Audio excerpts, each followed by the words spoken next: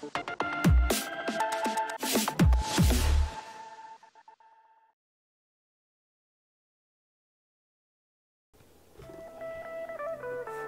everybody, welcome to Crazy Tech Lab, and today I'm going to be looking at Intel's crazy new NUC, or next unit of computing, the NUC 9 Extreme, which is the first NUC to use a discrete graphics card for better gaming performance, and why I think it's absolutely awesome for a small form factor PC.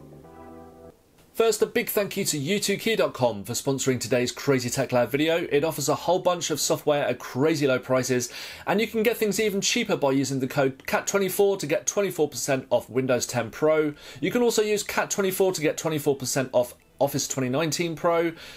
Meanwhile, CAT15 will get you 15% off Windows 10 Home. You can also use CAT15 on Office 2016 Pro as well.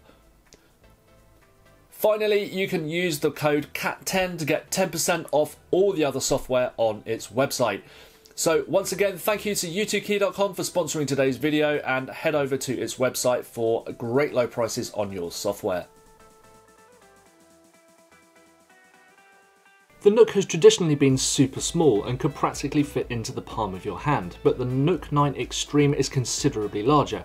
However, even compared to the smallest MINI-ITX cases, it's still tiny, measuring less than 10 centimeters wide, just 24 centimeters long, and less than 22 centimeters tall.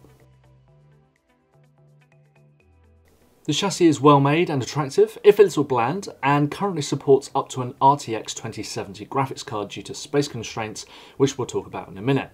The new NUC supports a range of new processors, with the flagship model being Intel's Core i9-9980HK, which sports 8 cores and 16 threads with a boost frequency of up to 5 GHz.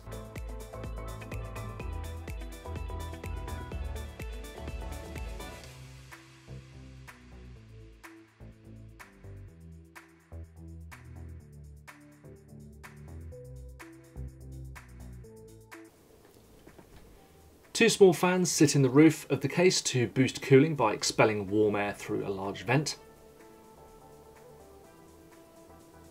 Meanwhile, around the rear of the chassis, the graphics card also expels warm air through the usual vents in the PCI slot. The PSU also has a small exhaust fan here too. The rear of the case offers a large number of ports, including 2 Intel Gigabit Ethernet ports, 4 USB 3.1 Gen 2 ports, and 2 Type-C Thunderbolt 3 ports too. The video outputs vary depending on which graphics card you use, but my sample was equipped with a DisplayPort, HDMI port, and a DVI port.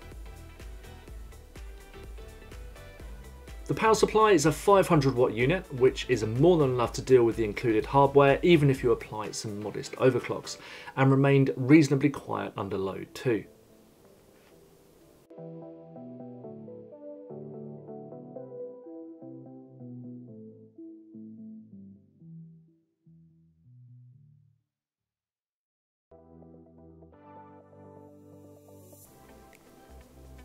The two fans in the roof are actually powered by a contact connector, so you can remove them and the roof section without having to worry about power cables. I really like this feature, but admittedly it's things like this that will have added to the sky-high price tag. As you can see, Intel has crammed a whole lot of hardware inside the NUC 9 Extreme, but a lot of it is upgradable once you've dismantled the chassis. The mesh side panels act as dust filters and simply slide off to reveal the hardware inside.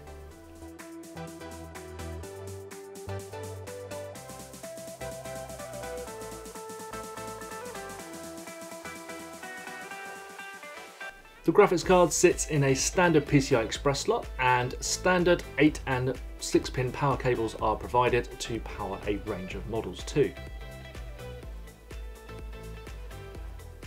While there's a lot of proprietary hardware inside the NUC 9 Extreme, a lot of it is familiar and upgradable, but the party piece of the new NUC is what Intel calls the Element, essentially a self-sufficient blade or system on a card. This has its own radial cooling system and is where the CPU, 2 of the 3 M.2 ports and pair of SODIMM memory slots are located. Performance-wise, the Core i9-9980HK managed a Cinebench score of 3,629, which is roughly equivalent to Intel's Core i5-10600K or AMD's Ryzen 5 3600X, but a fair way off matching the performance of the desktop Core i9-9900K, even if the single-threaded performance was actually similar.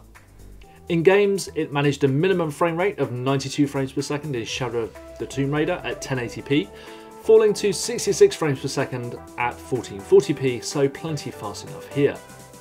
In Metro Exodus, the minimum sat at 31 frames per second at 1080p, with the average sitting at 60 frames per second, falling to 27 frames per second minimum and 49 frames per second average at 1440p. The peak power sat at 281 watts and fell to a super low 36 watts at idle. The GPU temperature peaked at 66 degrees C, which is great, but this CPU regularly topped 80 degrees C, so there's not a whole lot of room here for overclocking. The NUC 9 Extreme isn't the only implementation of Intel's new element design, and there are several other PCs from the likes of Razer and others trying to tap into a resurgent mini gaming and content creation PC market, mainly dominated by MINI-ITX PCs, but with some successful entries too, such as Corsair's MINI-ITX based One Tower PCs. The main problem for the NUC 9 Extreme though is that while much of the core hardware is upgradable, most notably the graphics card, kitting out top spec with a 1TB PCI Express SSD, 16GB of RAM, a fairly typical PC then, will see the NUC 9 Extreme set you back well over £2,000, while the bare bones kit alone costs over $1,600 in the US, minus any graphics card, storage or memory options. You can definitely build a more powerful MINI-ITX PC for less, however you can't argue with the supremely low volume of Intel's design, which is dwarfed even by small cases such as the Dan Case's A4 SFX. For anyone that's severely space limited or just loves the engineering going on here, I can thoroughly recommend it. It's powerful, it's quiet, and it's very well made. But for the rest of us with limited wallet sizes, a larger MINI-ITX PC is definitely the way to go because you just get more for your money. I'd like to thank Intel for sending me the sample of its NUC 9 Extreme, and you can buy it using the links in the description below. Thanks for watching, and don't forget to subscribe.